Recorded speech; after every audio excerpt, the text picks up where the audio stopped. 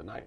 Hey, stocks are all up after Apple posted its best day since March. Yeah, the major markets closed in the green, including a 175-point gain by the Dow.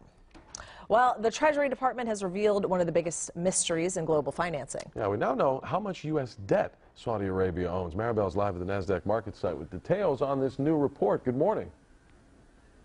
Hey, good morning, Owen and Rachel. After decades of secrecy, the Treasury Department has disclosed how much U.S. debt Saudi Arabia indeed owns. The oil giant stockpiled almost $117 billion of U.S. treasuries as of March. So that makes Saudi Arabia the 13th largest foreign holder of U.S. debt. China and Japan are the top two with more than $1 trillion each. Saudi Arabia's holdings had been lumped together with other oil-producing countries, but the Treasury Department gave out specific numbers after a Freedom of Information Act request from Bloomberg News.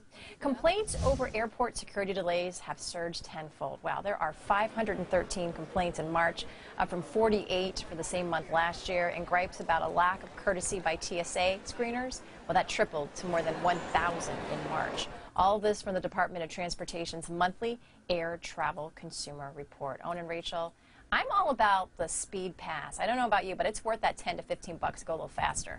Yeah.